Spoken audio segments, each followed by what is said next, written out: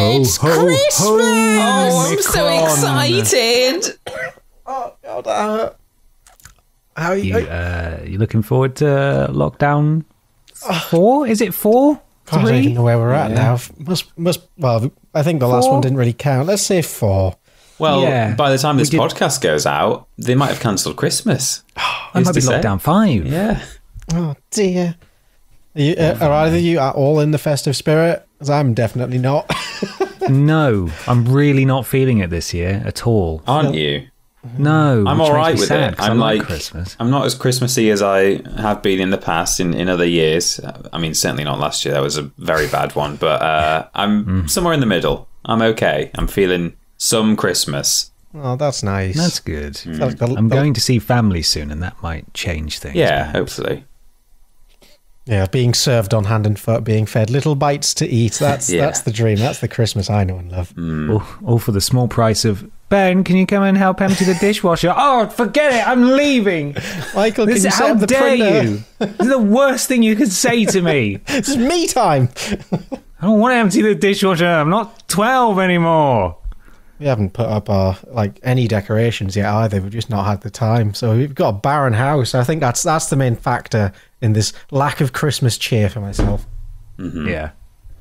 Yeah, we've had our tree up since like the 30th of November. So Very nice. I'm normally not a pre-December tree kind of guy, but my grandparents were coming over on like the first weekend of December, and we thought it'd be nice to have it up for them.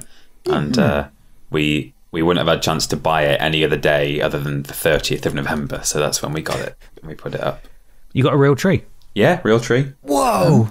It smelled nice for like 2 days, and now I'm just nose blind to it, which doesn't normally happen. I find that I can normally smell it, but this year I just can't. I don't know if it's because I mean, we're in a different house now, and maybe there's something about the fact that we're just constantly in the living room. Whenever we're awake in this house, we're just in the same room with the tree, so we're probably just overexposed to it. But I don't know.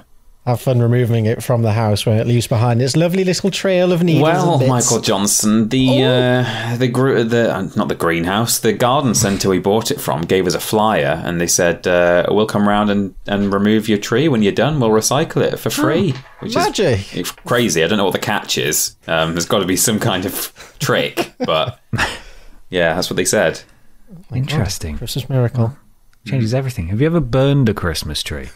Yeah, a really dry one once. I burned one in like February. Exciting, isn't it? Yeah. Wait, what? I've never had a real Christmas tree at any point in my life, so I didn't realize burning was part of it or something people did. It shouldn't be. It's not a tradition, no. It's just... My grandparents used to quite often have fires. They had a little field out the back, and they had quite a big garden, so there was constantly like various prunings and twigs and branches and stuff that needed burning, so... They would have fires quite often, and they'd burn a Christmas tree. Man, it's smoky. Yeah, it goes up real quick. Yeah. Like, scary, and it's loud, too. It is very loud. Ooh, it's like one of those poppy ones? Yeah, kind of. Yeah. Like it all just goes up in one go. It's quite a spectacle, though. Wow. Yeah, it's hella fun. You know what I'm doing next Christmas, then? No, Michael. We'll never see you again. 10 trees and burning them all. Be sick, yeah. Well, I think it's time, gentlemen. Ooh. To hop into the Christmas podcast. Play the Christmassy version of the intro theme. Oh, no, I don't think we've got one of those. Do we not? We have a jingly version. Oh, do we? Oh, that's fine then. I think so. I'd be dobbing myself in it here when I've got to make that from scratch tonight, but... Yeah, I'm not making one. Just saying that now. Whatever I put in here, okay? We'll just roll the Halloween one again. Yeah, that'll be fine. Screams and witch cackles. When I wake up in the morning and the alarm gets out of warning, I don't think I'll ever make it on time. By the time I grab my books and I give myself a look, I'm at the corner just in time to see the bus fly by. It's alright, 'cause I'm safe out the bell. Hello, everybody, and welcome to Podiots, the official Vidiots podcast. It's a conversational podcast where we take some questions from you at home and obey the law of the 3 hoes, where everybody brings How long to hoe about. I'm Ben. I'm Peter. And I'm Michael. Hello, everybody. Jump into Christmas. Is it jump into Christmas? Step into Christmas. It's a less active commitment. Kick into, punch into Christmas. Punch into Christmas. I just want the super aggressive version of that song. Smash into Christmas. Pile drive into Christmas. We do need more aggressive Christmas music. It's all like the actual season. It can be quite manic, and we need some modern music to reflect that. Not all this lovely lubby-dubby. I don't even know what that was, but it's pleasant music. Have a fucking decent Christmas. Have a really decent one. Eat some fucking turkey. The intentions of The Darkness is don't let the bell end. The bell end, can be read as quite sort of threatening. If you go there, don't let it end. No, don't. God, please. Don't let the bell end. You'll have me to answer to if that bell ends. I will fucking kill you if you let my bell end. Be really cross. Oh, shit. Are we not collectively, are we going back to various family homes for Christmas? Mikey, are you staying put? Of course, I'm going back up north for about a week just before Christmas. It'd be lovely. Be around Paco and get some northern delicacies back in me and a top up of the accent because I'm markedly less northern than I was a year ago. So you gotta get my YIs back in and get your booster. Oh wait, there's got to be something in there. Mikey, there's an amazing place in the Granger Market that does vegan donuts. Ooh, you piqued my interest. You never told me about this, one. man. Well, it was sort of a surprise. I have another vegan friend. I'm sorry, Mikey. I thought it was and he was like, I follow them on Instagram. They look amazing, and so we went there, and I bought one. And I tell you what, sign of quality for me at least. Didn't taste like a vegan donut. It tasted like a normal donut. Oh my god, it's magical. But it was fucking lovely. So I'll have to remind me, and I'll send you their information. You've got to go check it out. Really, yes, really please. Good. It reminds me of, the donuts are now the second most exciting thing I've ever seen around Granger Market, because I remember one Christmas, I saw Ross Kemp walking around Granger Market. Wow. I think what's he doing there? I can't remember what it was. I think it was like some TV show about the dangers of Christmas markets, because after I think it was that string of them getting attacked. It looked like it was about to get festive, so I got out of there. Paid £6 for churros. Absolute war zone. Maybe he's followed around with a camera and some armed guards, which is very festive. What? Cheers, That's Ross. so weird. That is really weird. If there was one city he's got to be safe in, it's Newcastle. He was around. Good times. Yeah. In other Peter, news, are you heading to family? I am. Yeah, I was just going to say, this is completely unrelated, but my computer updated last night, and I've just realised it's changed the temperature into Fahrenheit on the on my taskbar. How my work PC did that, and I was wondering what the hell had happened. Gross. God's sake. Fucking Microsoft. Sorry, I just had to tell the whole world that. I'm baffled. What is that temperature? I was like, it's not 42 degrees outside. There's no way that's right. I am going home to the family. Yeah, we are. Amy and I are being shared again this year between our two families. That's the problem. When you're so popular, everyone loves you, and your family, you've not fallen out with any of them yet. Give it time. Peace. It will happen. But no, we're seeing one set of parents on Christmas Eve day, staying the night, getting up on Christmas morning, doing some presents there, then going to the other set of parents, which is only an hour away, fortunately, and the roads are absolutely dead on Christmas Day, so it's doesn't sound too bad. Pretty quick journey, yeah, and then spend the rest of the Christmas Day there. So, lovely, fantastic. Yeah, seeing plenty of family over the festive period. Yeah. Well, we here at Podiots wish all of you at home a very safe and happy festive period, regardless of what you do or don't celebrate. I hope you get to spend some time with family and maybe enjoy a bank holiday if you're in the UK. And if you're in retail, our thoughts are with you. So sorry. Yes. Bless you all. F's in the chat for you. And you're seeing family too, aren't you, Ben? Yes. That'll be lovely. I'll be able to see my grandmas, which will be nice. And I haven't seen some of these family members for a long old time. Yeah. So it'll be nice, before the novelty wears off after about 3 minutes. Yeah. And you want to Racist Uncle Derek comes out and says, "Oh, this is why I don't talk to them." I don't know if I have any racist Uncle Dereks. I think I'm quite lucky. Oh, I think that's just my family then, isn't it? I'm all right. I've just got, and a lot of people have this, Brexit grandma. Do you have a Brexit grandma? I have a Brexit grandma. I don't think my grandparents voted Brexit, but I think they have some opinions shared with some Brexiteers kind of thing. Right. I think on balance they thought EU is better, but yeah, they've got thoughts. I've got an anti-vaxxer uncle. Whoa! Oh, Auntie Uncle Vaxxer. Yeah, Auntie. She is that. Yeah, I've got an Auntie Vaxxer. That's very good. Well, we'll all enjoy navigating those choppy waters over the next couple of weeks. This is, of course, our final podcast of the year. We'll be back in early January at some point, maybe probably second week of January, to be honest. But yes, we will proceed with the episode now. We've got lots of things and presumably festive questions from all of you. But first, we need to talk about streamlabs.com/Podiots donations. If you go there and support us by donating £3 or more, you can get a shout out at the beginning and the end of the show. It really helps us. You've all been obscenely generous this year, and you've written some really lovely, lovely messages for us that we're going to read out some. We're going to read out some of them now. Michael? We begin with one vowel from She-Ra, who is very generous. Thank you very much, and has left us a little message. Merry Christmas to you and the entire Walrus clan. Thank you for continuing to provide laughs during dark times, and for doing this in addition to being excellent elsewhere. Have a great festive break. A kiss. Thank you very much, She-Ra. Thank you. Keys. Donak07. NFT of the McNuggies cake. Big fan of that. No. Oh, if NFTs weren't just so demonstrably bad, that would be a great idea. Sadly not. Festive Fox 42. Warhammer Age of Chegmar. A Christmas Caroline who was very generous, and they say, "You there, what day is this?" Scrooge shouted to the boy. The boy gave a puzzled look. "It's Christmas morning, sir." Scrooge tossed a handful of 50p coins to the boy and said, "Take these to Peter Austin."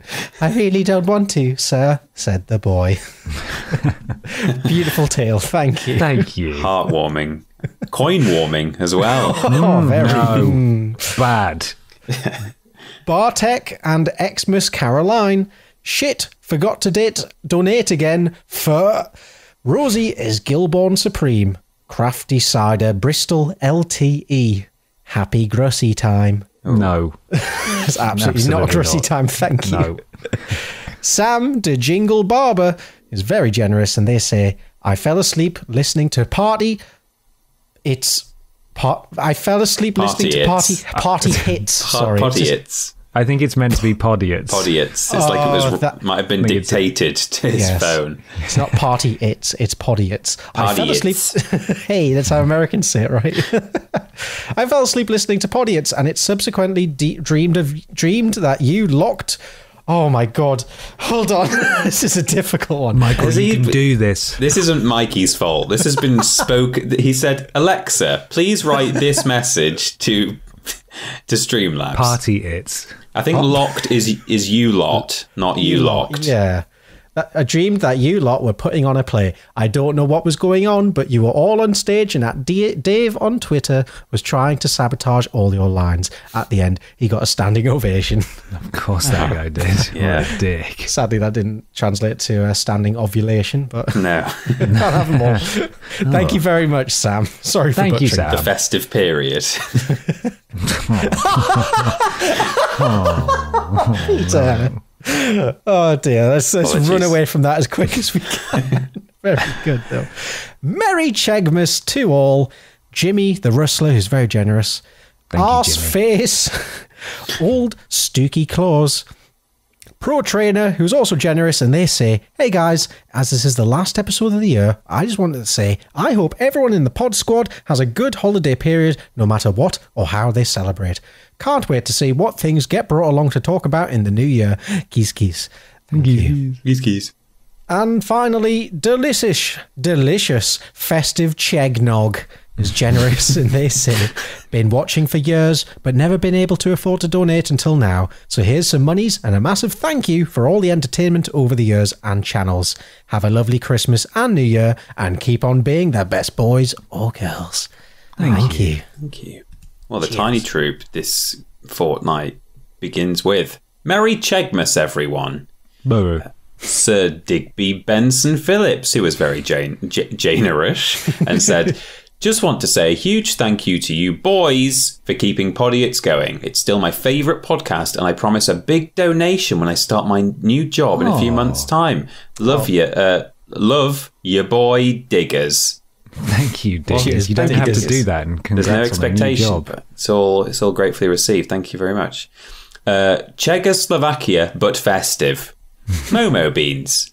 Lord Vajnachsmantovich.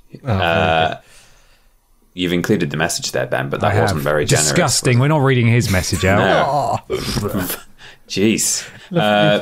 Mikey needs Grussy. Stephen Skodes, who was very generous and said, hello boys, thank you all for a fun year. Every pod squad, I've not been in Ben's fast crew. Explain yourself, Ben. JK, love you really. You boys have done an amazing job on Podiots this year, and here's to many cool episodes in the new year. Love you boys. Thank you, Stephen. If you want to get in the fast crew, we do it in reverse chronological order, and Mikey gets the most recent, Peter gets the second most recent, and I get the oldest. So if you put your donation in as soon as you see that we've started recording Podiots by the stupid Dave Benson Phillips image, that's probably how you get in. Yeah, like donate as soon as you see it, Dave. Yeah. Reindeer Drop Joy. Freddie Weber is Rudolph. A very meaningful Podiots. Pete Benson Michaelips. Uncle Tim with the long finger, the very, very generous Rye Bread Boy, who says, whether it was being drawn by Mikey, I was the sexy bee, or just making the commute bearable with Podiots, I cannot thank you enough for all the entertainment. I wish I could have donated more. Big love from Dan Ander. Thank you very much, Rye Bread Boy. Thank you endlessly. That was more than enough. Caroling with Caroline. Harold Holt Aquatic Centre. Let's Game of the Year 2020. Oh, sorry, Legs Game of the Year 2022. Is that Legs? Caroline, it's finally over. Oh, no. The very generous Prince Beefcakes, who says, hard to believe it was 3 years ago that I was first hearing about chocolate grandma while shoveling a foot of snow off the driveway of a house I'd been trapped in without power for 3 days with nothing but an air mattress and my cat. Hug, kiss. Oh, Prince Beefcakes. What very a cursed Christmas. Hope you're doing all right. Thank you. And finally, in my gang is Fish Come All Ye Faithful. Lovely, thanks.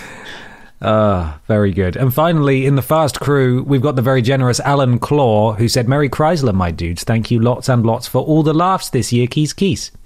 We've also got the very generous You Know It's All About Dacoum, who said, Merry Crimbles, boys, girls, ferrets, and other. Hope everyone has a grand Christmas season full of joy, not getting stuck with the family for too long because Blair.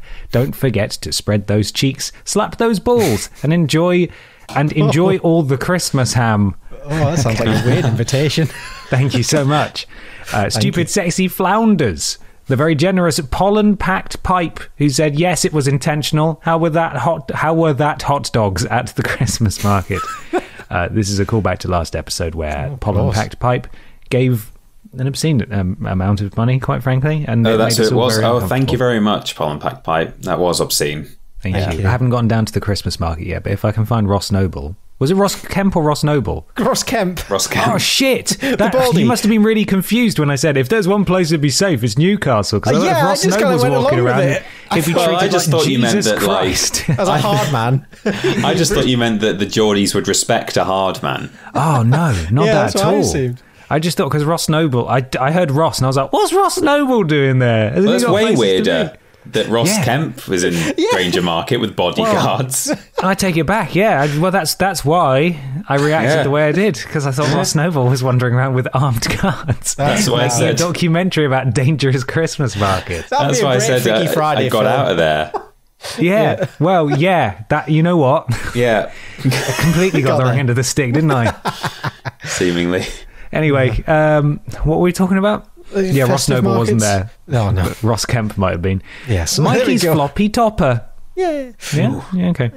Tommy the Wank Engine, who's very generous, and says, salmon sperm, my time to shine. Salmon sperm, also called milt. Milt. Oh. Actually comes out, spelled the sex way, easily. It's all a matter of squeezing in the right place.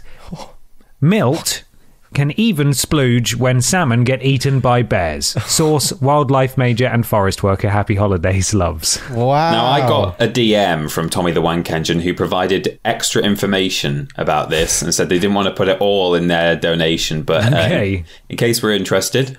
Salmon sperm gets harvested quite often because a lot of Pacific salmon are in decline. So Specific salmon, I beg your pardon. Yeah, the Pacific Ocean. So scientists will go harvest salmon semen as well as salmon eggs, then cultivate them at a hatchery.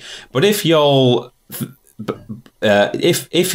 though getting salmon thought, okay, it doesn't say thought, but that's what it's meant to say. If you thought getting salmon sperm was odd, getting salmon eggs is even more interesting. They have to cut the salmon's underside like they're opening a box, and then thousands of small orange salmon eggs come flooding out. This may sound cruel to kill the salmon mama, but female salmon die very soon after laying their eggs anyway. The trip back from their saltwater oceans to their freshwater homes really takes a toll on them. So fuck them. Yeah, so may as well cut them open, I suppose.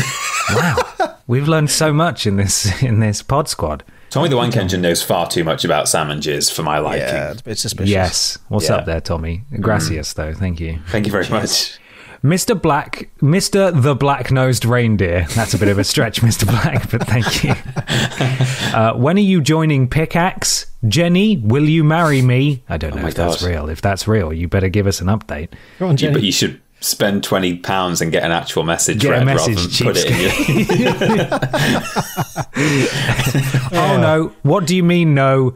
The hell with you, then. We've fallen into a trap again. Oh, I see. I paused halfway through the gag. Sorry, Jenny, Ben, will you read those? Marry me? What do you mean, no? Why do we keep doing this? Must be stopped. I just assume that people... Because again, we do these in reverse order, so I assume that people don't understand and the gag goes the wrong way.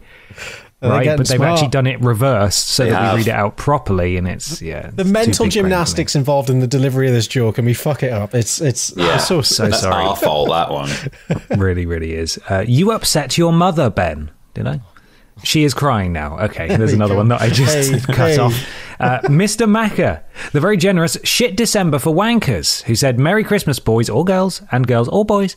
I will be spending most of December stacking fertilizer for 12 hours a day, 6 or 7 days a week. Wow. I look forward to listening to Podiots and the TJ Pod as background noise. Thank you for all your content. Wow. Oh, bless you. It really is a shit December. Shit December. Caroline slept with Cheggers. Oh. Newcastle upon D's nuts. I like that one. Just keep swimming, Ash and Finn Tristram. My goodness, that was a big long old pod squad there. Such generosity. We super duper appreciate it. Thank you so much. We do. Everyone. Thank you so much. You're fantastic. Once again, streamlabs.com/Podiots donations, £3 or more to get a shout out at the beginning and the end of the show. Mikey. Yes. You got a question. It is indeed question time. We start our festive questioning with Kieran Marshall at Sher1KRN229. I'm Shuriken? I don't know what that's supposed to be. Shuriken. It's Kieran. Shuriken, like a throwing star. Yeah, let's go with Shuriken. Shuriken. Oh, very good. There you go. He's cracked it. Is that it? That must be it. I don't even have it written in front of me. You deciphered it better than I do, and it still looks like a jumble of letters to me. Well done. This wasn't a triglyceride. Triglyceride, yeah. Oh no! Trees don't exist anymore! Oh no! Oh no! What does everyone put out every year and smother in baubles, tinsel, and lights? Instead of the trusty old tree... Trees don't exist anymore. That's kind of problematic for life. Yeah, my first thought wouldn't be, what are we going to do at Christmas? Oh no, this is our last Christmas of breathing air, and then it's all going to hell. Do you know what I think would look pretty good with baubles and tinsel all over it? Mr. Blobby. Oh, he would look beautiful. Wouldn't he? So everyone has like maybe a taxidermized blobby. We open some sort of nature reserve somewhere in, I don't know where, maybe in Britain, maybe somewhere with a warmer climate, and we breed huge herds of blobbies. And then every year they get harvested by hunters. They get stuffed and mounted, and people pop them in the corner of the lounge with baubles and tinsel and a star on his head. Yeah, I have questions. Michael, you may have similar questions. I'm ready to take questions now, please. Do we harvest the blobby meat? Is it sort of like, does he have an exoskeleton, or does the blobby slowly rot over the course of a month?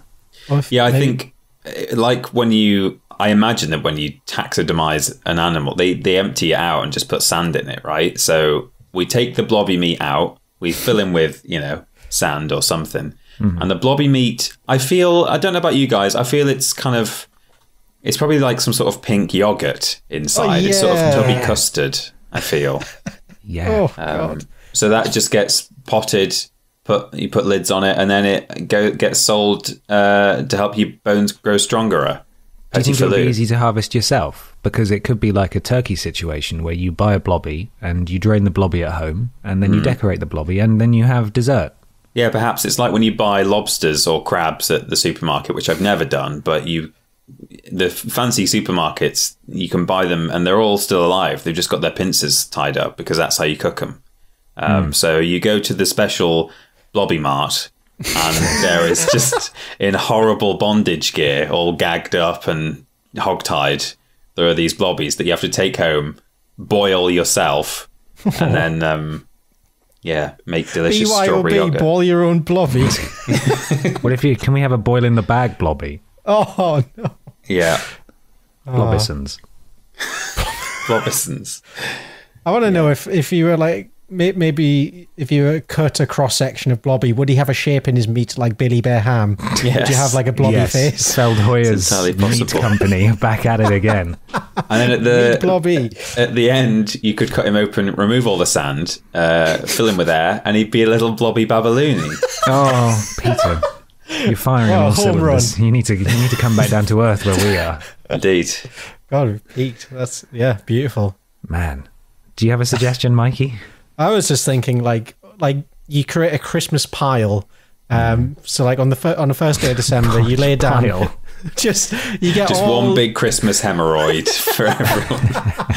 You do it nicely, so there's like structure and chaos to it, and then the next day and every day of December after that, you slowly start peeling away the layers. Is at the middle of this festive pile are the Christmas presents, and so what's it a pile of? I don't know. I didn't really think that far ahead. That's what I was wondering. It's closed or it's just a pile?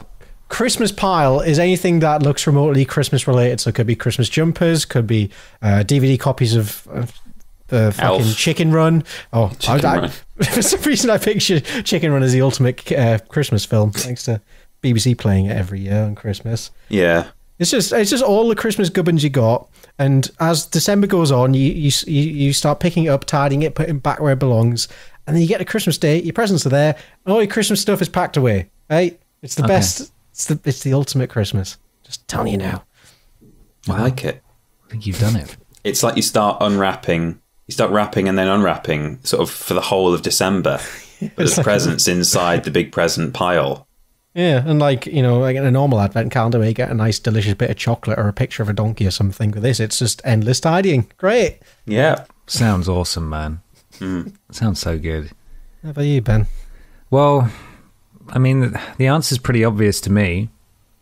Just use a fake tree, right? Oh, yeah, Isn't like most people do already. Most people do. A tree that you put in the loft and then pull back down and you fold the branches down. Yeah. Just use a fake tree. You can get them in silver, green. The cleanup's easier. There's no deforestation. I mean, we're all fucked anyway because there's no more oxygen left, apparently. It's like fake tree. It's like the Lisa's wedding episode of The Simpsons where there's like a hologram and a guy goes and like kicks it's like a hologram of a tree and it's like fizzing and like broken. The guy goes and kicks the little plaque underneath it and it says, in memory of a real tree. Oh, that's so sad. Yeah. That'll be us soon. Thank you very much. Would anybody like to begin with their thing? Yeah, okay. I can start. Oh, you want to jump in? Do I have to flip a 50p, boys? Oh, careful. You might be better off with a 20. Mikey, you go first. Okay, let's go. Season of goodwill to all Mikeys. So. Thank you, good sir. What an honour. Most of the Christmas traditions we take for granted today are Victorian inventions. Christmas trees, Christmas stockings, and Christmas carols didn't exist much before the 1840s. Yet, while these are somewhat diverting, the most exciting and outrageous Victorian traditions have been almost fully forgotten. Indeed, in the early years of Queen Victoria's rule, Christmas rivaled spring break for sheer bawdiness and self-destruction. Oh. Here we go. Strap in. Nowhere more evident than in the bonkers Victorian parlour game of Snapdragon. Oh, that sounds rad. Have you heard of this before? This is not a word that I've even read before, I don't think. I'm aware of the word Snapdragon. I think, is it a flower as well, a Snapdragon? It's definitely a wrestling move. Is it? Yeah. I've heard of it, but I don't know if I've heard of it in this context. I'm not sure. Well, in the Christmas context, it's a game that's traditionally played on Christmas Eve. Players of Snapdragon must find themselves a broad, shallow bowl and then prepare to risk their health. Okay. It's getting dangerous.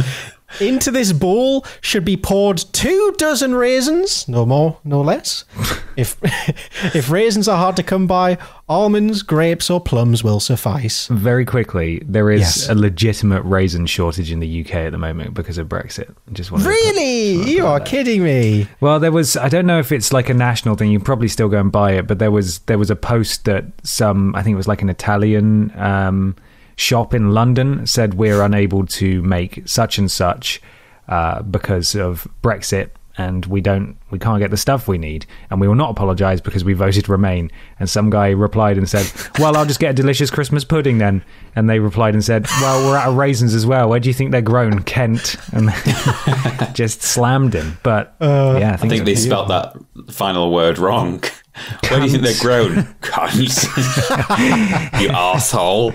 So if we can't get raisins, what is the saddest Brexit alternative? For Christmas pudding or for raisins? Just for raisins in Mikey's game. Cashews. Oh, no, that's still quite exotic. Cashews here? Like chicken poppers from KFC or something. 12 I don't think you probably can't grow pieces. cashews here. Yeah. Oh, God. So once you've gathered your raisins, or if out of stock KFC chicken, you should then pour an entire bottle of brandy into the bowl which you've laid on the floor and onto a sturdy table. Turn the lights down low, and then, with appropriate panache, ignite the brandy. To play Snapdragon, arrange your family and friends around the blazing bowl so that their faces are lit in a demonic fashion, and then, one by one, take turns plunging your hands into the flames in order to try and grab a raisin. What? It's ridiculous. Who thought of this? Absurd. I swear to God, if they have to eat these on fire. Yep, you've got it right. Oh. If you can accomplish this, promptly extinguish the flaming raisin by popping it into your mouth and eating it. The flaming raisin sounds like an old washed-up 80s rocker. Here's me kid's flaming raisin. It used to be the flaming grape, and then he just withered over time. Oh, fantastic. As one contemporary commenter wrote, the game, quote, provided a considerable amount of laughter and merriment at the expense of the unsuccessful competitors. Ah, yes, burn scars, lovely. It was so popular, in fact, that it was even celebrated in poetry. With his blue and lapping tongue, many of you will be stung. Snip, snap, dragon, for he snaps at all that comes. Snatching at his feast of plums, snip, snap, dragon. Oh. Wow. That's cool. Truly an inspiring game. And for the steadfast Victorians, nothing announced it was Christmas morning better than blistered hands, burned lips, and a scorched palate. Snapdragon was so much fun that it even had a non-seasonal variant named Flapdragon. Steady on. Snip to flap. In which a lit candle was placed in a mug of ale. Participants sought to drink from the mug without setting fire to their beards, mustaches, or hair. So it seems, a lot of entertainment seems to surround around getting burnt. Good. But Snapdragon was not the only deranged Christmas pursuit on offer, for the Victorians were relentless innovators in painful drunken partying. Take Blind Man's Buff, for example, which is still played today, albeit in a watered-down form. This variant of tag sees one blindfolded player attempting to tag the others, but the Victorians played an altogether tougher version in which, according to a contemporary chronicler, it is lawful to set anything in the room in the way of folks to tumble over. Oh, God. Whether it be to break arms, legs, or heads, 'tis no matter. Fucking Warzone version of Kill him. Merry Christmas. Yeah, see if we can give Grandad a concussion while he hunts for us. So painful and numerous were the injuries caused by playing bluff that it is rumoured that the game had been invented by country bone setters as a way of ensuring business. Excuse me, what's a country bone setter? That is a person who sets your bones once they're broken. Oh, God. That's their whole job. Well, I imagine, yeah. Well, they probably had other things to do as well. Setter. I think they had other jobs, but yeah, you would go to the country bone setter if you needed a bone set. That's mental. Oh my God. I'm just looking at pictures and it looks quite horrifying. There's lots of awful contraptions. No thank you. I'm glad we live in the modern day of non-bone Stick one setters. on the Twitter thread. I'll find my favourite, yeah. And if anyone still had energy for the evening, it could end with a game of hoop and hide. A diversion similar to hide and seek, although it came with the caveat that if anyone was caught hiding in or near a bed, they were shot. Better than that, Peter. The dispute ends in kissing. Sexy. That's my fun little roundup of mainly burning your mouth on some grapes, but also kissing in bed for the sake of hide and seek.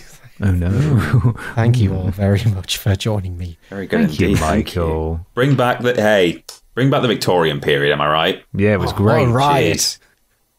Typhoid and burnt plums, my favourites. Yeah. No COVID Sticking chairs in front of blindfolded people. Good times. Truly, the best period we ever lived through. Well, we didn't live through, but that humanity ever faced. Yeah. Take me back. Would you boys like a question? Mm-hmm. Yeah. This one comes from Harrison at Hazza on Twitter, who asks, game approaches you with a request to concoct a new Christmas dinner in a can. Oh. What other meals would you jellify in order to create your own very own Vidiots Christmas dinner? So I guess this is our spin on, for people who aren't aware, Game, the UK retailer, most years sells a tin of Christmas dinner, and it's every bit as disgusting as you could possibly imagine. Yes, it is indeed. It is. But if we wanted to, throw tradition out the window, because Christmas dinner is tradition, damn it. What would we put in our delicious Christmas meal?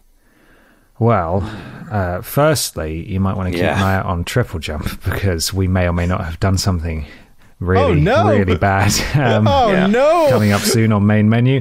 In terms of a meal I'd like to recreate, I think it's an obvious one, but we can definitely do the worst games ever meal in a tin, and I don't think it would be that bad, right? Are we going for gross factor, or just like, wow, it actually kind of works?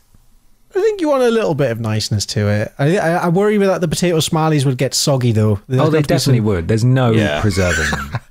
Well, maybe just to add something extra and to potentially make it more disgusting, purely for japes, we could wash down the worst games ever meal with the homemade cola syrup Maybe on the top layer or the bottom layer. Grotesque. That was supposed to be diluted like 1 part to 8 parts water, which we didn't realise. Nope, just trying. And it was savoury as well.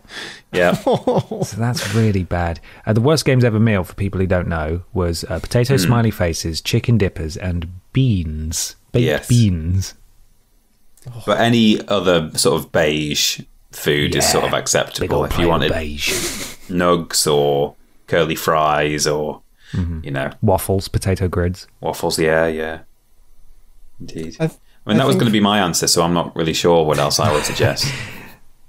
I'm just thinking about mashed potato. I think I'd have a bed of mashed potato in my can, and just so I've got something nice to eat. I want like a slice of pizza that's been delicately rolled up, so it just kind of slots into the can, and then mashed potato. Yeah, and then you use the pizza to dip, use the mashed potato as a dip. For some reason, I think that'd be quite nice. Maybe I'm just a bit too obsessed with mashed potato. But well, remember that it would have to be special mashed potato that can hold in a tin for a long period of time and reheat okay. So it'll probably be not good mashed potato.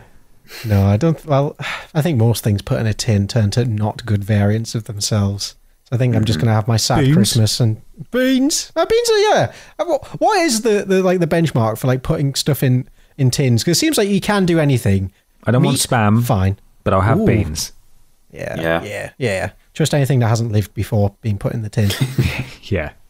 Or bread, like is that like the cheeseburger in a tin? I think I've seen around before. Oh yeah, remember that chicken in a tin? That absolutely disgusting. God, all the just grease. It's just jelly in the shape of a chicken when it comes out. Awful. I'm gonna have to.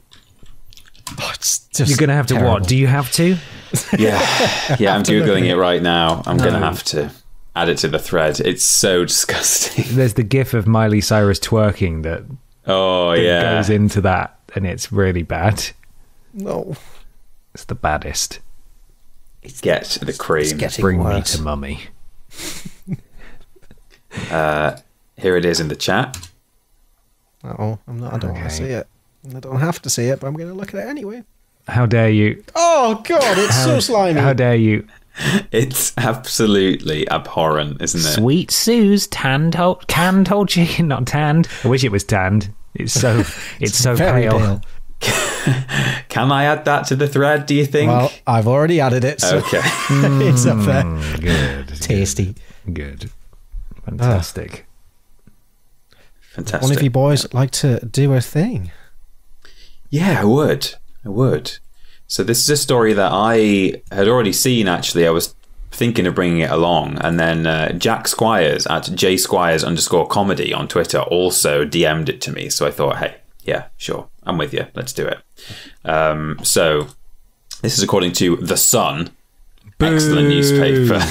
The Scum, sorry, as they call it on Twitter. That's better. Yeah. Written by Lottie Tip Lady Bishop. Wow. Okay. Wow.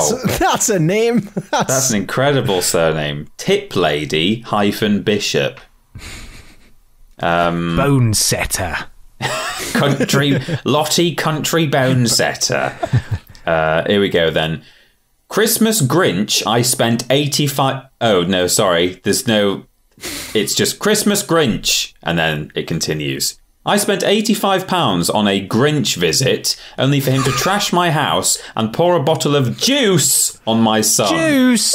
Juice is in all caps. Sounds like value for money. That's great. I know. A mum was furious after paying £85 for a quote-unquote Grinch experience that left her house totally trashed.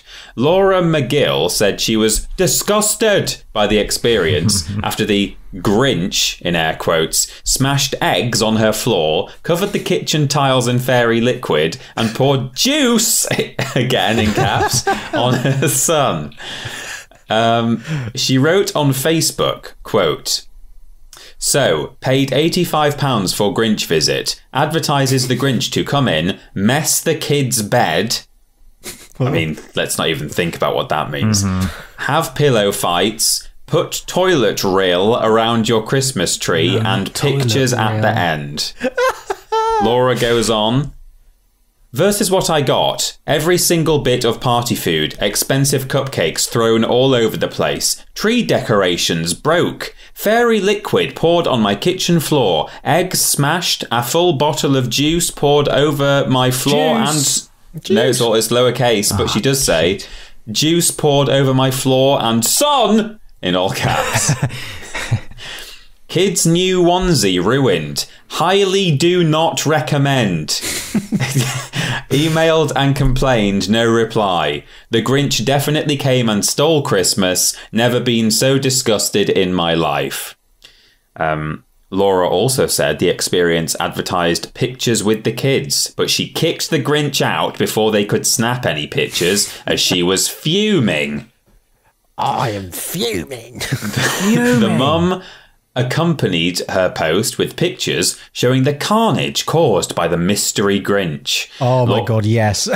I'll send them in a sec. Laura's delicious-looking spread featuring cookies, Grinch cupcakes, crisps, dips, and all manner of other delicious treats have been smeared across her spotless living room floor. Now, there's no before picture of her living room floor, so I don't know where they're getting that it was spotless in the first place, but never mind. So I will send this to the chat. There it Oh, that is quite a mess, to be fair. Oh, it's loading. It is. Me. That's rough. A full 12s as well. What a bounty. That's a banging selection of food. It is. What and there's a bigger picture grassy. of the... So... The article then goes in to fill its word count quota by just describing the picture, saying, a pink feather boa, silver tray, and what appears to be a rogue Christmas decoration also join the chaos.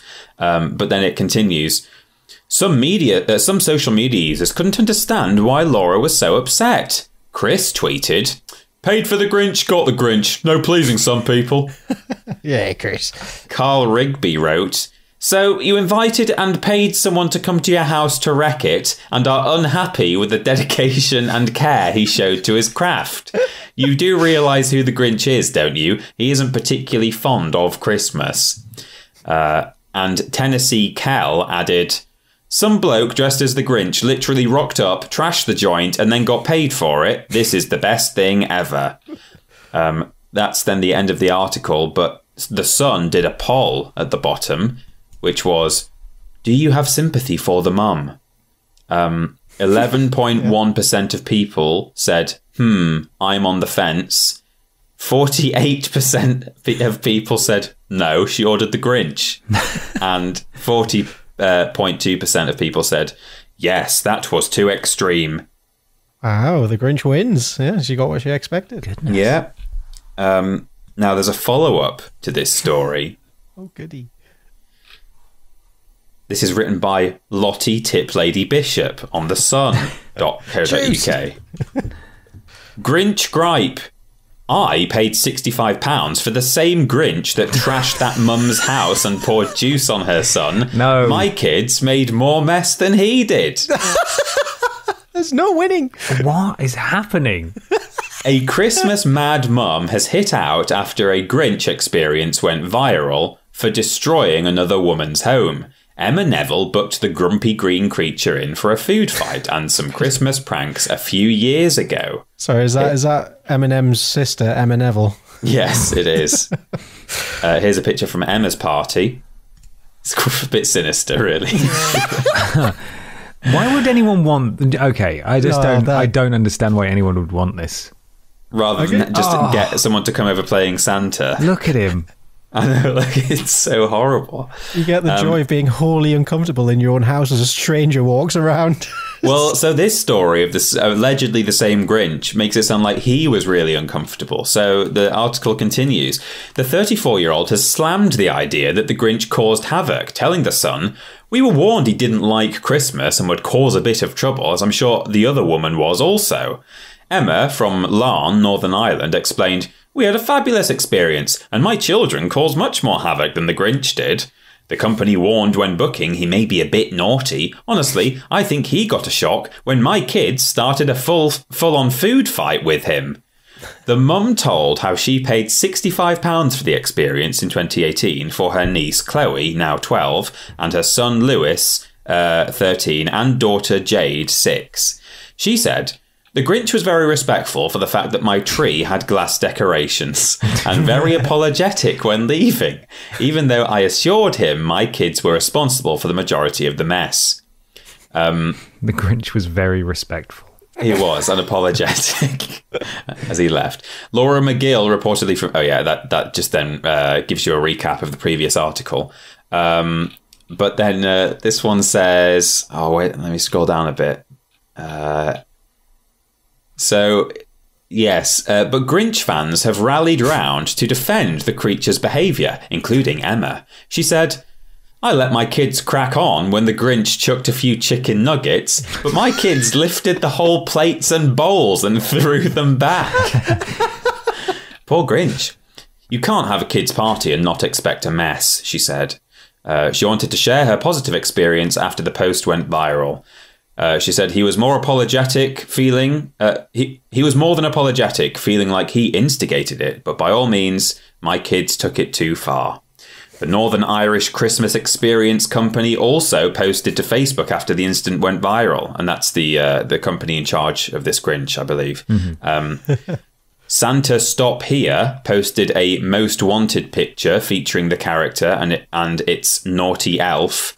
And the post warns, "If you see these Hallions at your door, do not let them in, or havoc will follow." After Laura's complaint, the Grinch himself released a statement via the North Belfast franchise, saying only, "I am the Grinch that stole Christmas, and I am sorry." Oh, no. The company said it had received no other complaints in 3 years. And there's one final...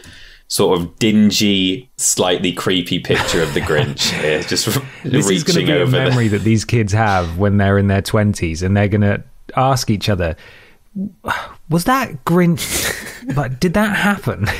Yeah. Did the Grinch come over and throw chicken nuggets at us and Mum got cross? Did that happen?" Now, I've got a final related story that ties into these two articles. Now, this is a personal anecdote from a friend of a friend. Okay. Fantastic.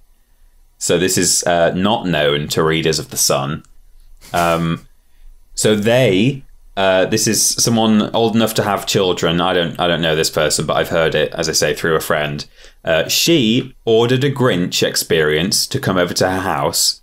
She paid £150, right?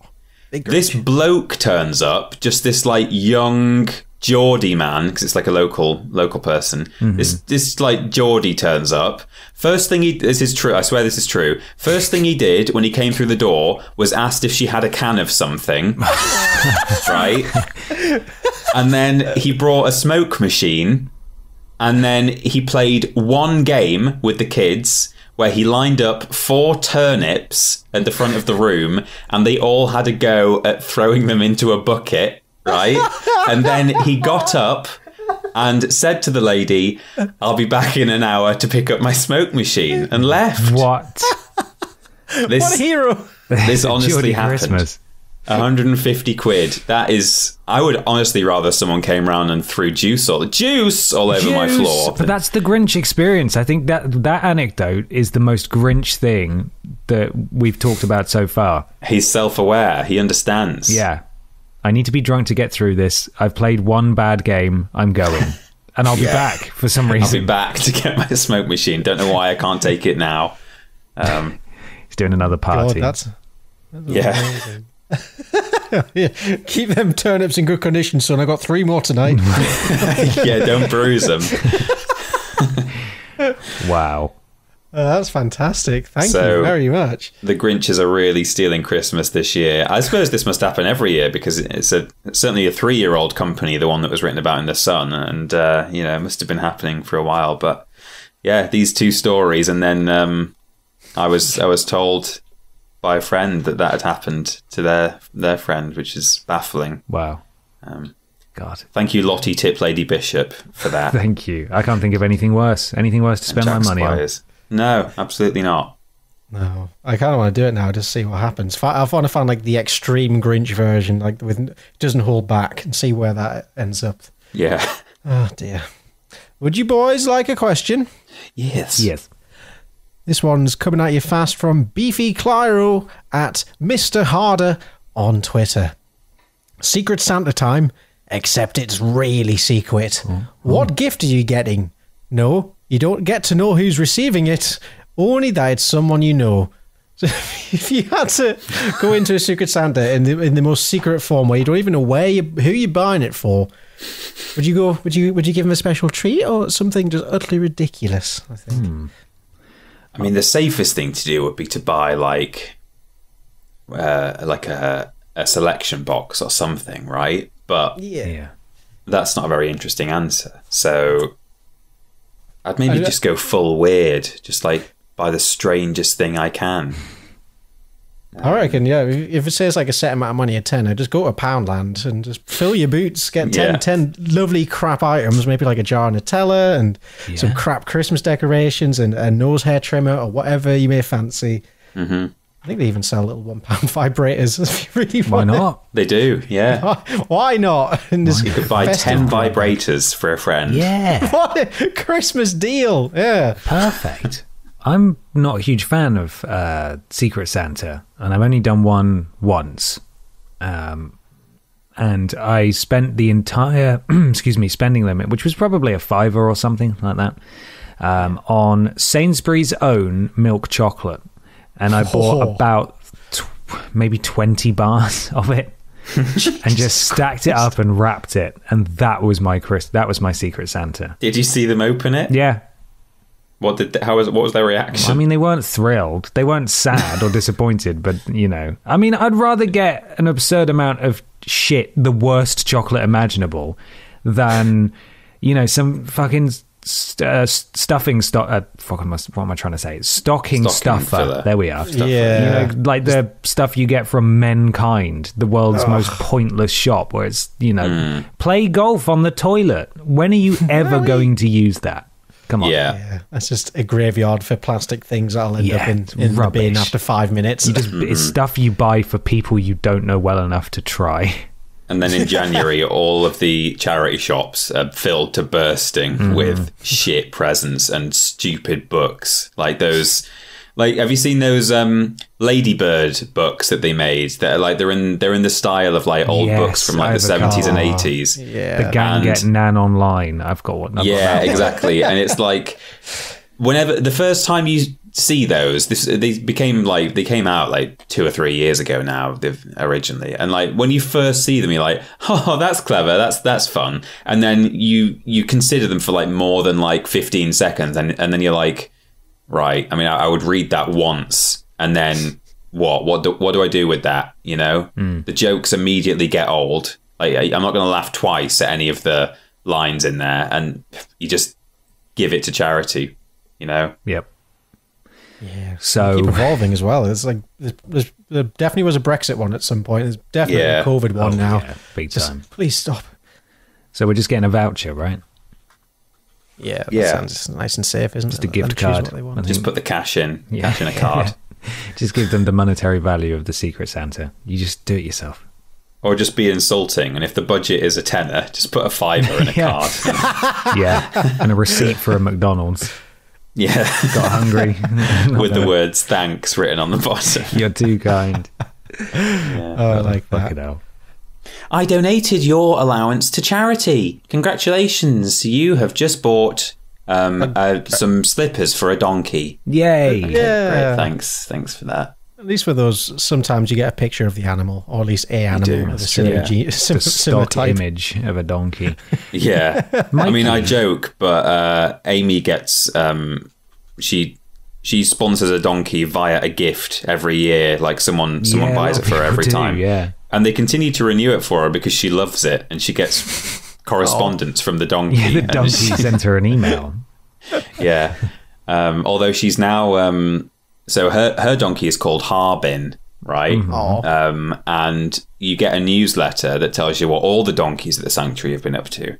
And she's now got her eye on another donkey. I think she'll always stick with Harbin, but she's read of another donkey that is asthmatic and had to go on a nebulizer at one point, and she once had to go on a nebulizer in the back of an ambulance. And so she's like, got a connection. Same, mate.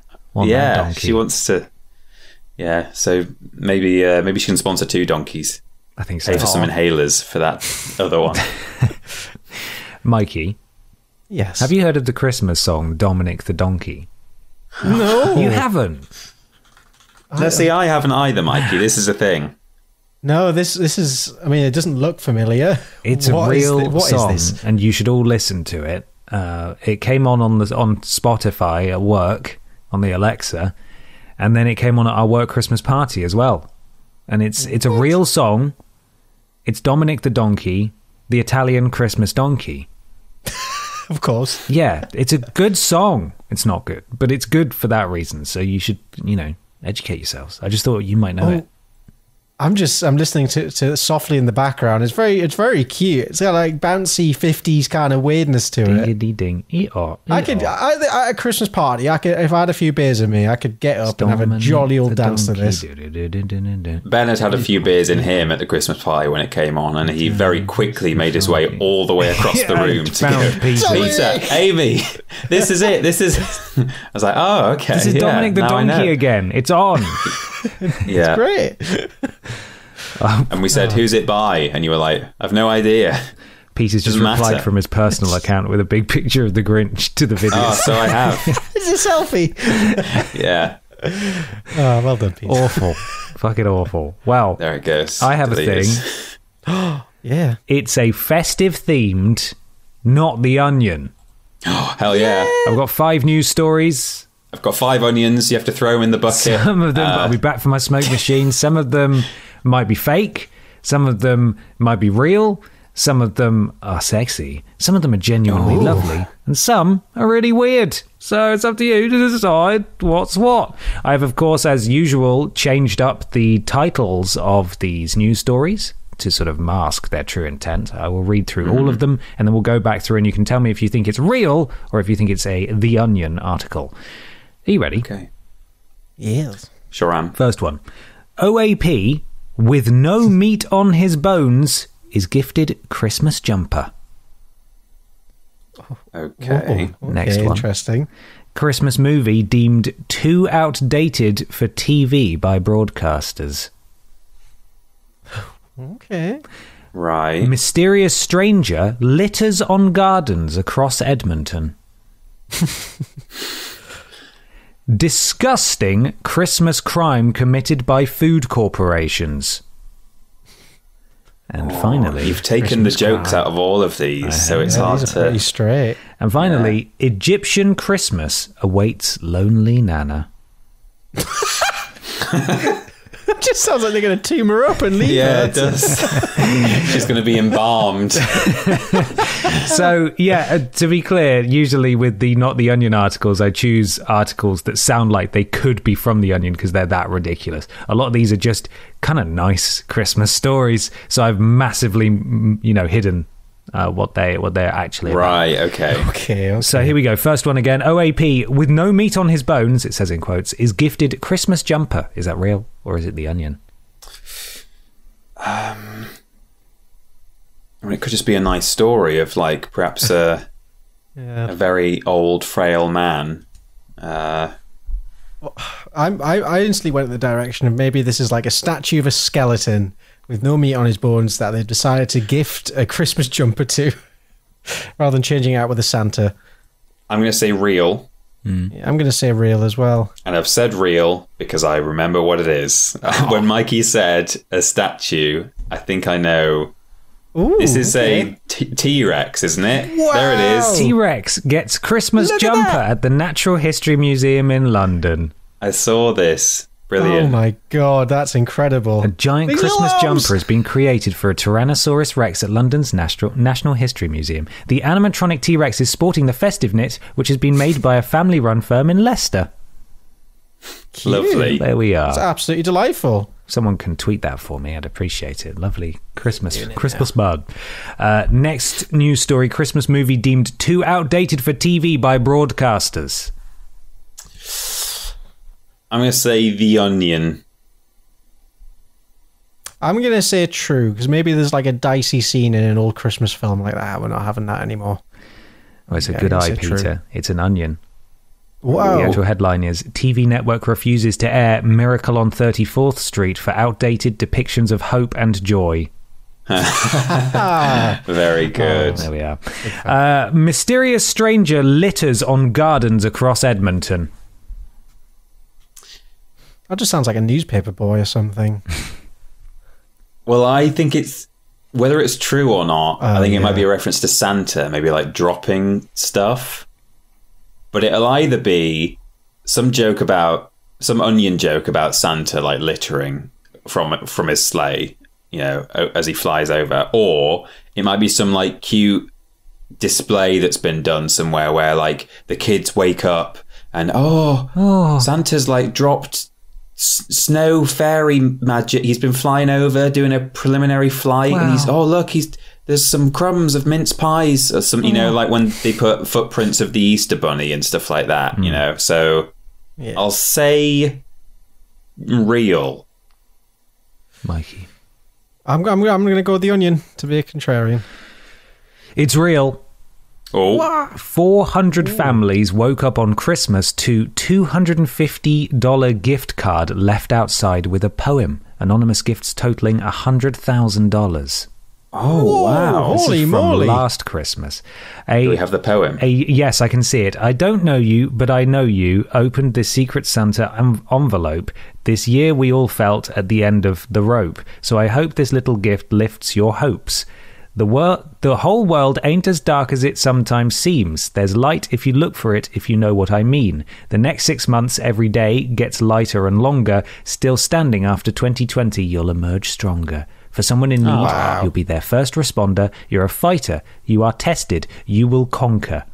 What it is that you set out to do, remember to just believe in you. Don't need this? Please pass the baton, for that is the way hope carries on. There we are.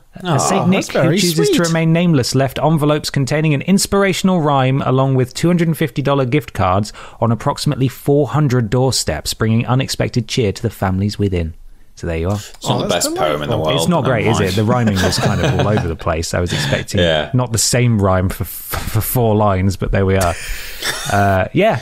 Yeah, that's lovely, though. Nice story, isn't it? Nice story. Yeah. In quotes, disgusting Christmas crime committed by food corporations. God, this could be anything.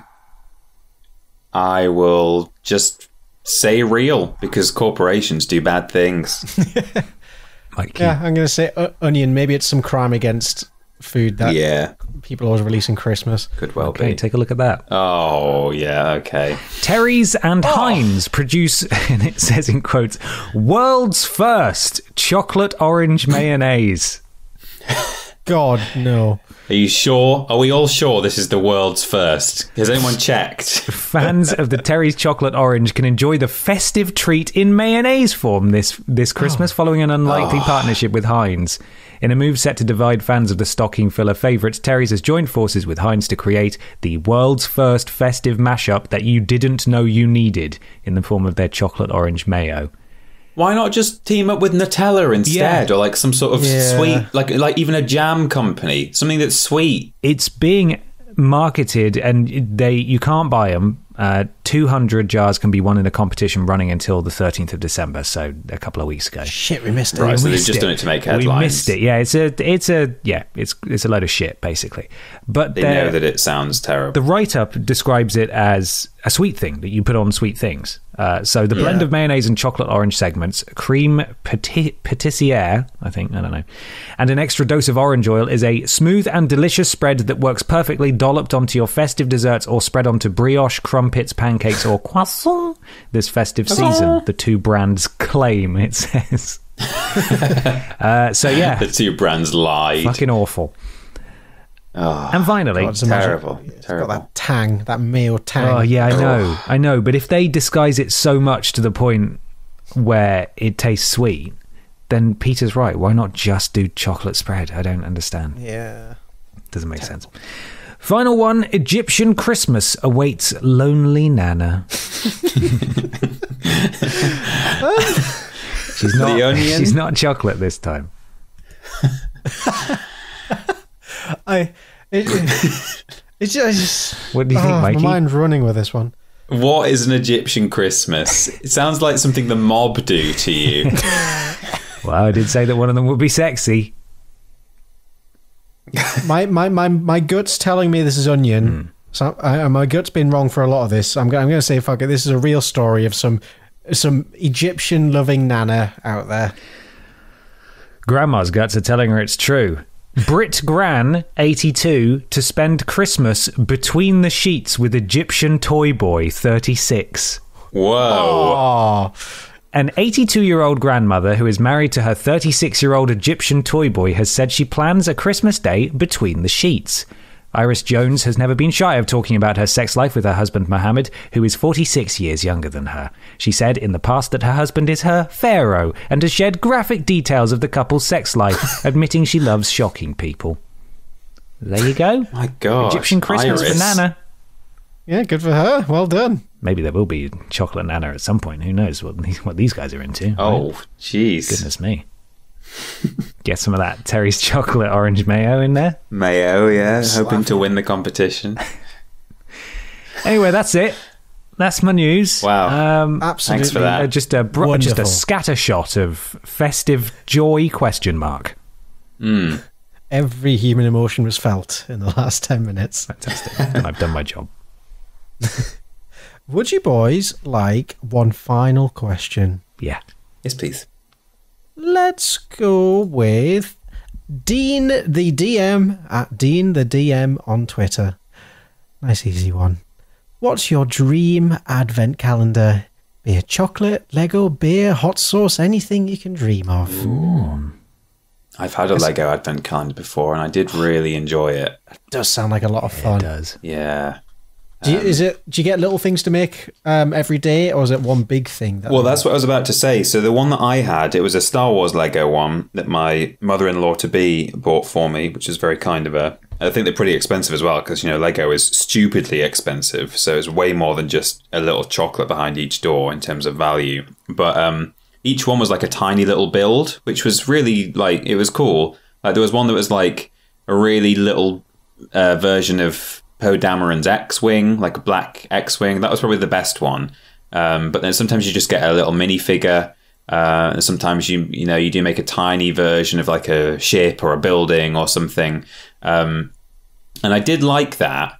But then at the end, you're left with just this, with 24 tiny little Lego builds, and you don't really know what to do with them other than put them in a box of Lego and reuse them later. So what might be better, and I'm sure this probably exists, is like a medium-sized Lego build that's just split into 24 parts with instructions. And so maybe you just build a little bit more of it every day, and then right at the end, you've got a final, more of a substantial model. So that may well already exist, but I would love some kind of, Lego 24-day build, whether it's Star Wars themed or, anything. I enjoy doing Lego.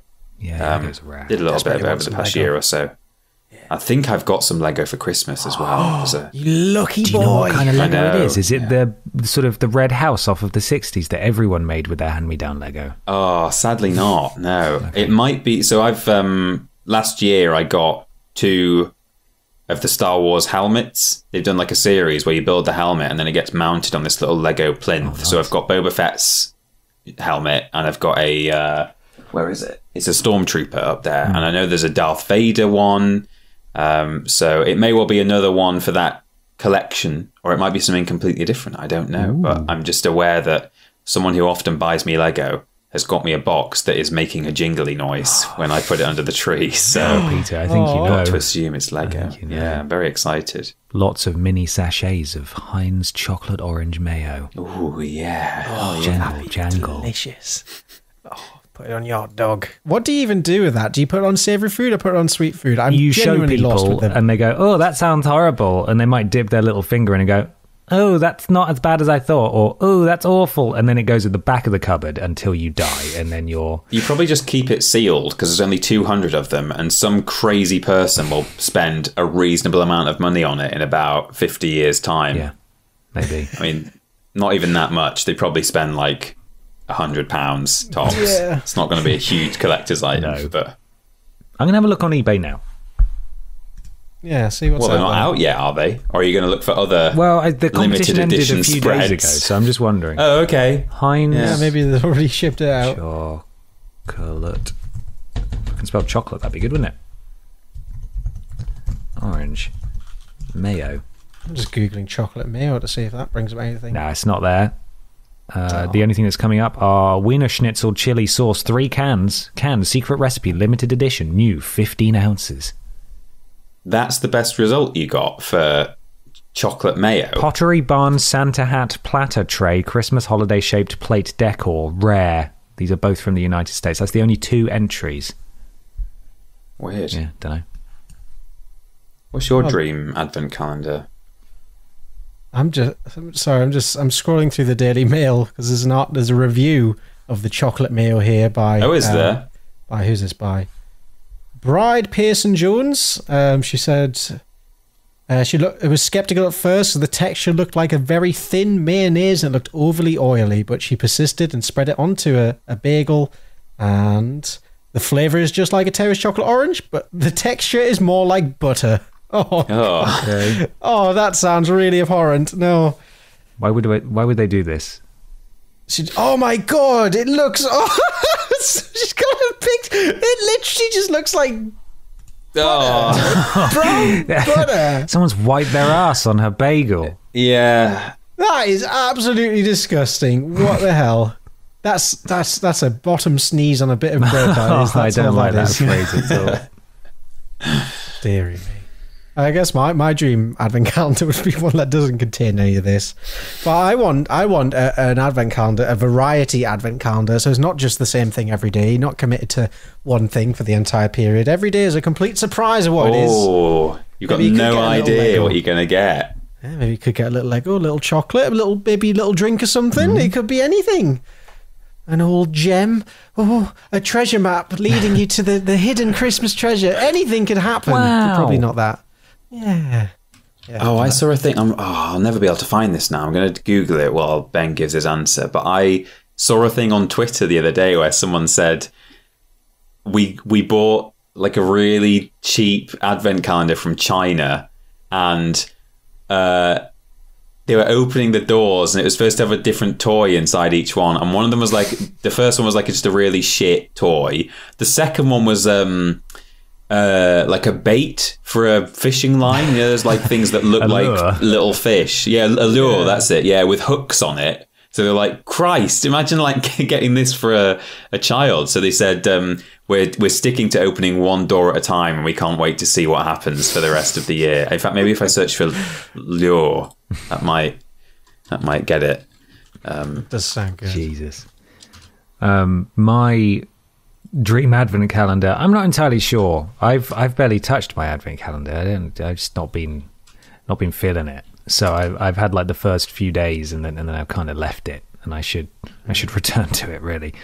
I think a nice idea for an advent calendar in a number of ways, A, if you're a video game fan, and B, to shine a light on small creators, is to maybe get a very, very small 30-minute to an hour indie game each day that you can just sit there and play for half an hour, and you like the kind of game that you play for half an hour and then go, cool, I get it, that was great, I really enjoyed that, and then just put it down, and you know there's no pressure to go back to it or get 100% or play through a 20-hour story or whatever. Just a little bite-sized video game experience every day. I think that might be nice. That sounds absolutely wonderful, and I'd be very upset if that's not been done before, because that's a $1 million idea, Ben. But yeah, I'll be fucked if I'm organising it. So that's that. That's a free one for you all. Have fun. Go on. Someone do something with that. Do it for charity. You know, those guys over at Humble Bundle could do something, I'm sure, if they haven't already. Yeah. Yeah. Did you find it, Peter? I found I found this advent calendar. So it's an unofficial D&D advent calendar that someone's mum got for them from China. Wow. The pictures on the front look like they've just been photoshopped together from various franchises. I'm pretty sure the one in the middle, hang on, let me just send you this. I think the one in the middle is like their youthful empress from The Neverending Story, or whatever her name was, something like that. But the other characters there are definitely not from The Neverending Story. Some of them are live action, some of them are CG. Is that Brendan Fraser at the bottom? It's not, is it? It looks a bit like it's a bit like him, yeah. Brendan Fraser's son. Yeah. Following a Facebook ad, Twitter user Bad D&D Advice purchased what they described as 2 unlicensed D&D advent calendars and encouraged their followers to buckle up for what's already shaping up to be a roller coaster countdown. And it's got the tweets. So my mum saw these 2 unlicensed D&D advent calendars for sale from a sketchy Facebook ad site in September. Buckle up. Here's a list of what they found so far. Behind the first door was a fishing lure with some particularly sharp-looking hooks on it. That's a quote. The second door opened to reveal an egg filled with rubber dinosaurs. Speculations about what the rubber dinosaurs are, what they're for, is rife. One commenter suggested the OP submerged them in water in case they grow. Another suggested they are erasers. However, they neither grew nor erased. It says. Next came what the owner of the D&D Advent Calendar refers to as a dinosaur monolith. Is there a picture? This is a great idea for some content, though. This time next year, Peter, we need to buy a couple of Advent calendars from Wish. We do, yeah. The dinosaur monolith is just this. It's just a little purple pip thing. I don't know what that is. I've just googled advent calendars from AliExpress and I found one that's the ultimate rock collection for kids. Stimulate children's curiosity and interest. It's an advent calendar of rocks. It's just some gravel that they picked up out of someone's driveway. Oh dear! Wow. And then they got more dinosaurs the next day.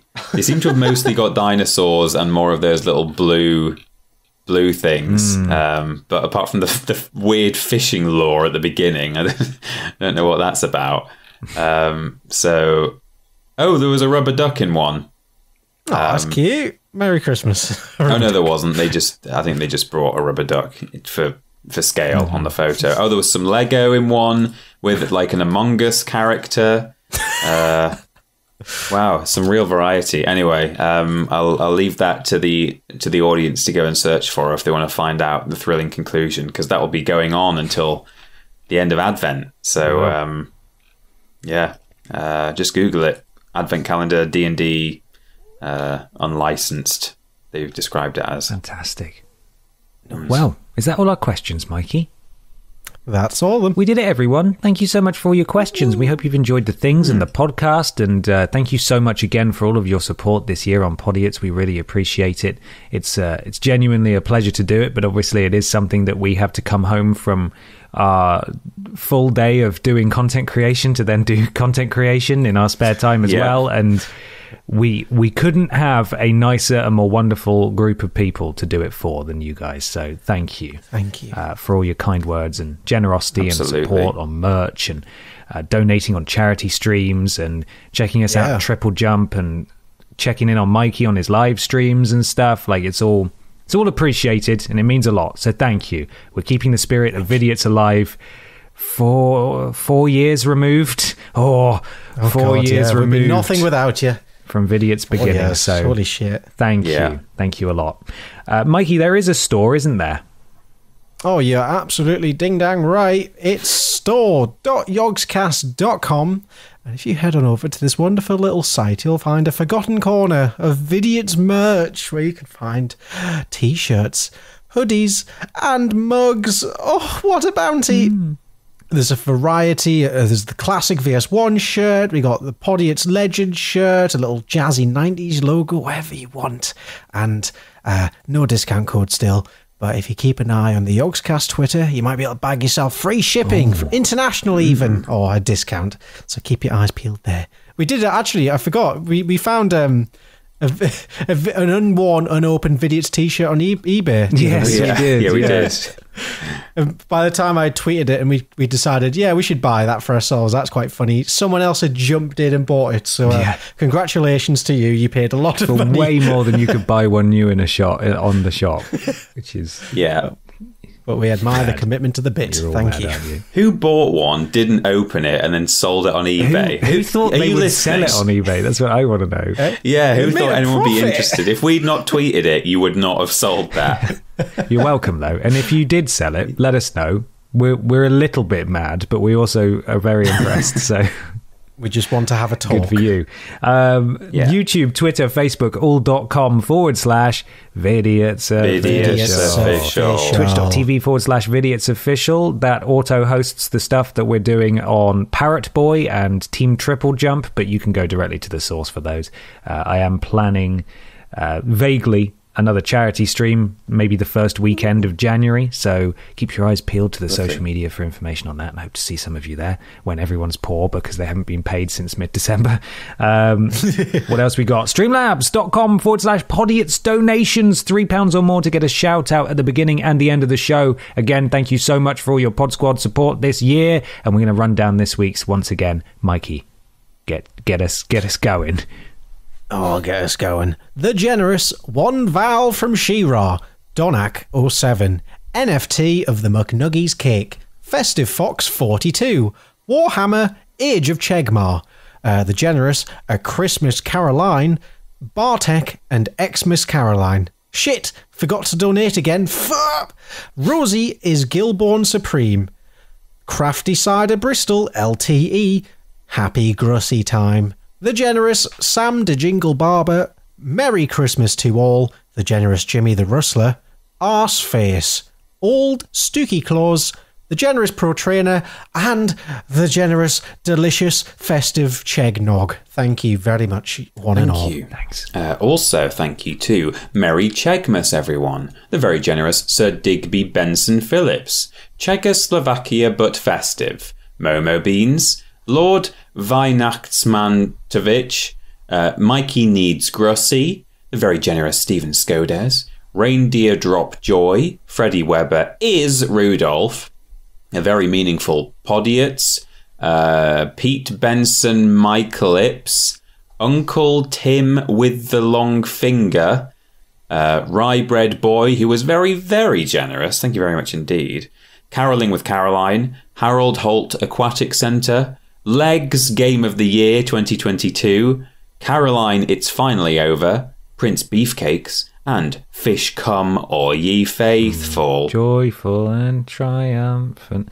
We've also got Alan Claw, who is very generous. Thank you. The Very Generous You Know It's All About Dacoom. Thank you. Stupid Sexy Flounders. The Very Generous Pollen Packed Pipe. Mikey's Floppy Topper. The Very Generous Tommy the Wank Engine. Mr. the Black-Nosed Reindeer. When are you joining Pickaxe? Jenny, will you marry me? What do you mean no? The hell with you then. You upset your mother, Ben. She is crying now. Mr. Macker, The Very Generous Shit December for Wankers, Caroline Slept with Cheggers, Newcastle upon D's Nuts, Just Keep Swimming Ash, and Finn Tristram. Thank you, everybody. Thank you so much. Once again, streamlabs.com/Podiots donations, £3 or more. We love you. We love you very much.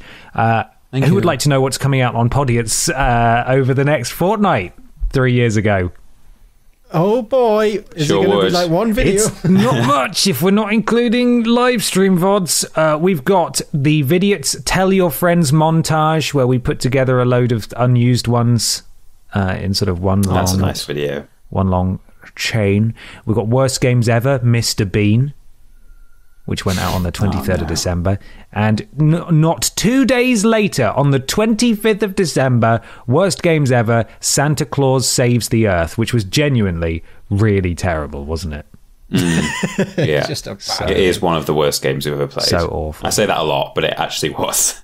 Now, this last video is technically our final one, because we've got 2 live stream VODs and then a video in March the 15th, 2019, which says, Where are the Vidiots? You remember that one? Wow. So the final video, and remember, we won't be doing what happened on Vidiots this week 4 years ago until sort of February time in 2022 because we weren't making videos until like February. Yeah. The final video is What's in the Case Portal Goblin Face Reveal, which again brings us all the way back round to Dave Benson Phillips and our persistent pursuit of not leaving him out of it. And that was when he said it. That was it. He asked us. That's the famous video where he said, just leave me out of it. Just leave me out of it. Cursed video. That's it. That's it. We've reached the end of the year. What a video to end on. I know. And we couldn't have done it without you. So thank you, everyone. Mikey, where can people find you on the internet? At Parrot Boy on most platforms. I stream occasionally on Twitch. Might be a few more coming up over the festive period. And Twitter as well, where I put random gubbins for you to come look and gawk at. Delightful. And Peter, where are we? We're at Team Triple Jump, youtube.com and twitch.tv/Team Triple Jump, where we're continuing to make worst games ever. We even played a Christmas game this year, hey, which was similar to Santa Claus Saves the Earth, but different in that it wasn't as horrendous, but was amusingly, it's an old game, and we kind of probably gave it too many allowances because we're like, well, it's old, but it was kind of bad, but kind of funny. So, and Ben and I are also, we've got our own social media, of course. Ben is confused_dude on Twitter, and I am that Peter Austin. So you can find us there. Absolutely. And if you mispost some tat, we've got a big old tat unboxing on Triple Jump. Big should be available now. Yes, should be available now. Go watch it. It's very long. Yes. Very long. And that, everybody, I believe, is that. Why not leave us a review on iTunes or your platform of choice? It helps. Something to do with Al Gore's rhythms. 5 stars, please. We love you. 5 stars. Thank you. Is there a final question before we disappear into the Christmas ether? Do you want anything nice for Christmas? What are you hoping for? What would you like for Christmas? That's nice. That's lovely. That'd be nice. Yeah. Have a very safe Christmas and New Year's, everybody. Get your booster if you're able to. Get vaccinated. Be sensible. Follow guidance as much as it might stick in your craw because they're so fucking hypocritical. And protect your loved ones from the nasty virus. Do it. Do it, please. Do it. Okay, we love you, everybody. Merry Christmas. Bye. Bye-bye. Is there anyone that you've ever just felt so in love with? Tell me about it, Mikey. Gather round, this is one for the ages. My love for this man has been growing in stages. My heart aching, I'm shaking. Now don't be mistaken. The only green man for me. Don't give a heck about Shrek and Kermit's a hermit. You know who I want. Who? It's Jim Carrey, but hairy. He's not really that scary. It's okay to be wary of that derriere, but viewer beware. My feelings obscene. All I'm seeing is green. Oh, excuse me, I'm getting all flustered. I never knew you were freaky like that. I know who you're talking about. I feel the same. Other bitches be wary. I know he's worshipped by many, and when you bring him round town in his hat and his gown, he's bound to drown in glissy by the kilo by the pound. He gets grissy. Grinch pussy. Tis the season, tis the time. Mr. Grinchy's in his prime. Green with envy cause he's fine, and I wanna make him mine. I want him so fucking bad. When I come up to the function, spy a spare and walk up gumption, bite my finger, skill seduction, clear my throat and give instruction. You're an E, my Mr. Grinch. Punish me with every inch, waist cinched, Grinch pinch, gonna be me like in sync. Let me just catch my breath, oh my god. Though he's grumpy, I'm aware. When my hand is in his hair, he won't forget our love affair. Want more, say a prayer. Green lip, thick ass, give it with a flash. Quick flash, titties fat, and finish real fast. Too fast. Just kidding, that's literally all the fantasy. I've never had sex with the Grinch. I do think about it though. Ah, don't we all? Dreaming about slurping that gherkin until he starts squirting. Somebody get me a muzzle, cause I'm about to guzzle. Me thick, make me come me quick. My holy mission is a nocturnal emission. I'm begging you, please. Now I'm telling you, his heart ain't the only thing that grew 3 sizes that night.